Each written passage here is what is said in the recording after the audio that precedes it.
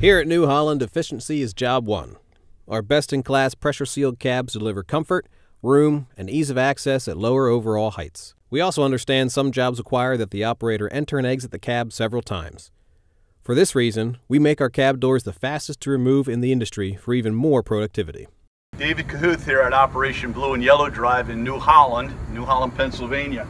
Okay, I'm going to take just a minute here to show you how easy it is to take the door off this cab model, New Holland skid steer loader. So we have a couple of things in the back here to unhook, but there's nothing there that requires tools or a mechanic's education. So I'm going to unhook a wire. I'm going to unhook the windshield washer hose, and I'm going to take the little gas strut support off here.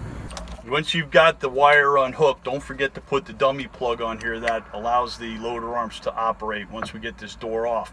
Likewise, when you hook the door back up, don't forget to hook your electronics up so that we have the door safety switch wired back into this thing. And now my door is ready to lift up and take off.